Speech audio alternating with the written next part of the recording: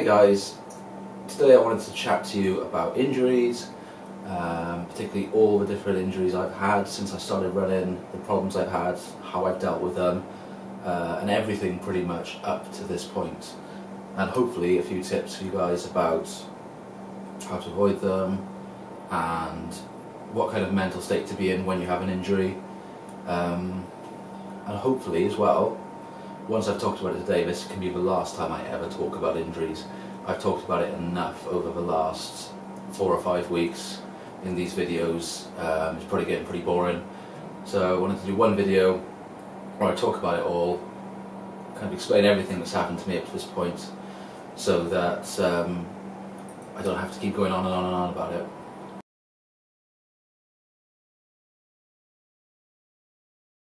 Back to the start. I started running about 2 years ago in the summer. It's coming up to 2 years on the dot pretty much. I started, like most runners do, with their couch to 5k training plan.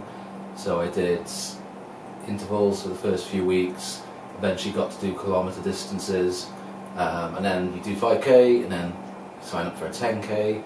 I did multiple 10ks. I then did my first half marathon on trail. I then did a load more random races, a half marathon on road, another half marathon on trail. Then I started training for the ultras and I have an injury, and this is where I am now. So that's the last 2 years in a nutshell. So when I first started running, like most of you guys, you know, it probably hurt at first. Your legs would ache at the end of the run or the next day. You get some bad DOMs. But for me, I was having more problems than most with my calves, and I still have problems with them. It started out kind of pain. I thought, oh, this is just something that's new runners get, it'll go away, you know, a couple of months in, once my legs have got used to running properly, and they never did.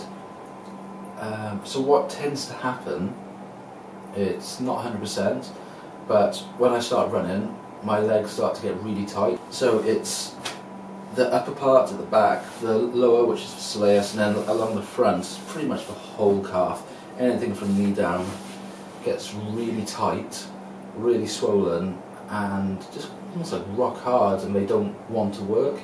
So I've tried everything I can to try to fix this. I started with foam rolling, I used massage sticks, I did loads of stretches, I did loads of strengthening work with my calves. I was doing like calf raises on the stairs, you know, everything you could think of, I was trying it. I've been to see professionals where I've had sports massages, I've had acupuncture, done all sorts of warming up routines where I do lots of stretches. I've done others with less stretching, so I've done lots of walking in advance of the run, all sorts of things like that. So I did a run with a mate of mine, and he said, oh, it sounds a lot like compartment syndrome. And I read about that, and I'd mentioned it to doctors and physios, and a lot of them said, yeah, it does sound like that.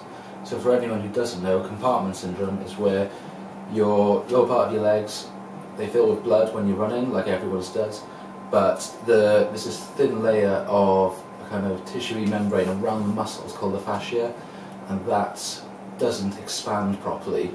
So the lower parts of your legs fill with blood, the muscles don't expand, and they just get extremely tight, and obviously that's painful enough on its own, but then that will restrict blood flow, so you'll get less oxygen to the muscles, it can push down on nerves and all other things. It basically becomes so painful you have to stop running. And sometimes it gets really bad, sometimes it's quite mild. And I've found a direct correlation between the level of intensity that I do when I run and the amount of pain. So if I go and I try to run really fast, it gets a lot worse. If I try to do lots of hills, it can get worse. Anything that puts extra pressure on my calves, there's like seems to be like a threshold, and once I kind of push my legs above that, in whether it's speed or climbing or whatever, they, you know, if this happens, and the only way to get rid of it when running is to stop. So you've either got to walk, or you've got to stop completely, or if you're really lucky you get to jog it off. But for me, what I've realised is when it happens bad, you have to stop. There have been a few runs, even races, where I've had to physically stop for a couple of minutes and just wait for the pressure to go away so I can start running again. But over the years, I've realised that because I've realised that intensity makes a difference, I started to run slower, and it's not gone away, but I can control it really easily. So that's why I've kind of gone in the direction of long distance running, particularly on trail, because for me it's about completing those distances and not about how fast I can do them. There is a way to fix this. It involves an operation. I've currently been referred from my doctor to a physio. The physio said sounds like compartment syndrome. He's referred me to a specialist. He said it sounded like compartment syndrome, but they wanted to rule out one or two other things first, which is fine. So I'm currently waiting for an MRI on my lower back, just in case something to do with lower back and nerves and that causing pain in my calves, which I get, yeah, that could happen, but I'm not sure it accounts for the amount of swelling that I get in my legs and how physically tight they get. So kind of hoping that the MRI shows everything in my back's fine, and then they can move on to the compartment syndrome thing. If I get that operation,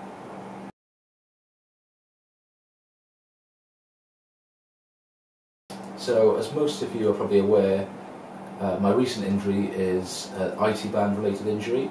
It happened to me on a long run. I had a lot of pain in my knee when running downhill, and it slowly got worse throughout the day. It was my fault for not stopping. As soon as I felt the pain, I really should have said no, walk back to the car, rest up, run another day, but I didn't, and now it's been 8 weeks later, I only just started running again. So for anyone who wants to do running and you have these niggles, honestly, the best thing to do is to not run, is to just take the day, say look, I'm going to scrap it for today, there's always other days to run. So I've learned a lot about the IT band since having this injury because I wanted to fix it. Started reading, running forums about it, seeing what other people have experienced. I've read kind of medical journals and lots of medical training books about it. I've talked to people who've experienced it. I've talked to physios and sports massage people because I wanted to get a really good idea of what the problem is, how you fix it, how other people have fixed it, and kind of not only do I want this to go away now, but I don't want this to ever be a thing again in the future. It's obviously happened for a reason. It's not just like I've turned my ankle and you sprained it. You know, that's an obvious thing. There was nothing that triggered this. So the first thing you read is that IT band is an overuse injury, and although I can agree with that in some form, I think the overuse is an overuse injury when you've got something else wrong with you, when there's another mechanical issue at fault. So if people don't know, your IT band, let me turn around, is this tendon that runs alongside your thigh. The one end attaches to your knee, and this is where you kind of feel the pain when you have an IT band injury. The tendon goes all the way up to here, and it joins to two muscles, the hip, the TFL, and your glute. So, first thing I started to do was foam rolling. People were saying, do some foam rolling. I've learnt from my research that the IT band, being a tendon, not a muscle, is very, very tough, and you can't really stretch it out. Apparently it's stronger than a car tyre, so if you think you can foam roll a car tyre, then by all means have a go at your leg. But the reason why this is tight, the IT band isn't tight, well, it's not tighter than it should be. What's wrong is the muscles that it attaches to are tight. So you've got TFL and your glute. For me it's the TFL, I think for a lot of people it is the TFL. This becomes tight, so the muscle shortens, it pulls on the IT band. Because the IT band can't stretch, you feel the pain on the knee where it attaches. So part of my routine has been trying to loosen up the TFL, so I've been doing loads of stretching and lots of different work that involves making this a better muscle. And I've also been working on my hips and my glutes because they are particularly weak. The TFL had become tight because it was being overused, because of the weaknesses in my glutes and my hips. The TFL was compensating for it, and then on this long run it got really tight, knee pain, boom, I'm out for 8 weeks. So that's pretty much that. I've got to the point now where I can run again. I've got to the point now where the knee isn't really hurting. I'm having to do stretches regularly because I think a lot of this is down to the fact that I've been working behind a desk for the last 10 years, sat like this. You know, this muscle is shorter. I'm not doing a lot of walking in the days. Like, my average step count per day is about 3,000, 4,000 steps, so I'm not doing a lot of walking, mostly sitting, and I know that's going to be a huge problem with my muscles, you know, so I'm having to do lots of work to try and compensate. So along with that, I'm trying to do other things, like I'm trying to go to the gym and work on all the muscles in my legs, lower back, my core, hips, glutes, everything. I'm going to try and strengthen all of them to the point where when I'm running, it's going to be the most natural way to run, because all the muscles are going to be working correctly and certain ones aren't compensating for other weak ones.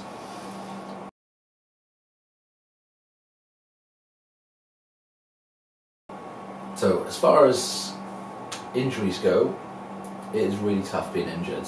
I mean, we all hate it. We all love to run, so therefore if you're injured, you're going to hate it. I've been injured so many times over the last 2 years. A lot of it is calf related, but this time with the IT band. The biggest thing I would say is you need to admit to yourself that you're injured first. So just don't deny it. Don't be like, oh, I'm fine, it'll be okay in a couple of days, go out and make it worse. Take a couple of days rests. You're not going to miss out on any fitness, or you're not going to improve in 2 days. Take the rest. If anything, if it does clear up in a couple of days, you're going to be nice and fresh to go out running again. Once you realise it's an injury, you've got to do the usual things, which is rest, ice, compression, elevation.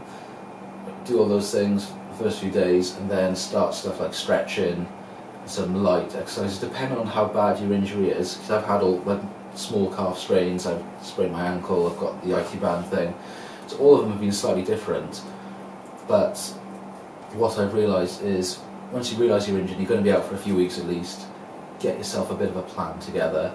So just because you can't run doesn't mean you need to sit on your arse for the next 3 weeks and wait to get better. You can get down the gym and you can do cardio that's low impact on your joints. You can do stuff like swimming, you can do strength exercises, you can do core stuff. There's so many things that you can do with stretching, and I recommend doing all those things, because what you want is to be able to come back feeling strong. So even though I've lost a lot of fitness over the last 6-7 weeks, I'm feeling strong in other ways, and that's really helping me push on forward now. So get yourself a plan together, and so it could be like, right, 2-3 days a week I'm going to do cardio, and I'm going to do stretching 3 nights a week. Get yourself a plan, write it down, stick to it, because you'll find that having that routine and something to do over those few weeks that you're injured really helps you like push forward, helps you focus on those goals, and before you know it, you'll be back and you'll be feeling strong. I'll say that's me pretty much done for talking about injuries. I'm really hoping now that this is sorted, I can get back to training properly. I've hopefully got an ultra July 15th or 14th. Just a good 4 months away, loads of time to train up in the most sensible way possible. And then I got another one in October, so again, it's perfect. It's another 3 or 4 months between them, so I can train for one, complete the race, have a bit of a rest, start training again. Okay, thank you guys so much for watching. The next time you see me, hopefully we'll be out running and I can show you some awesome trail scenery around here. For now though, thanks for watching. Please like, comment and subscribe, and I'll see you guys next time.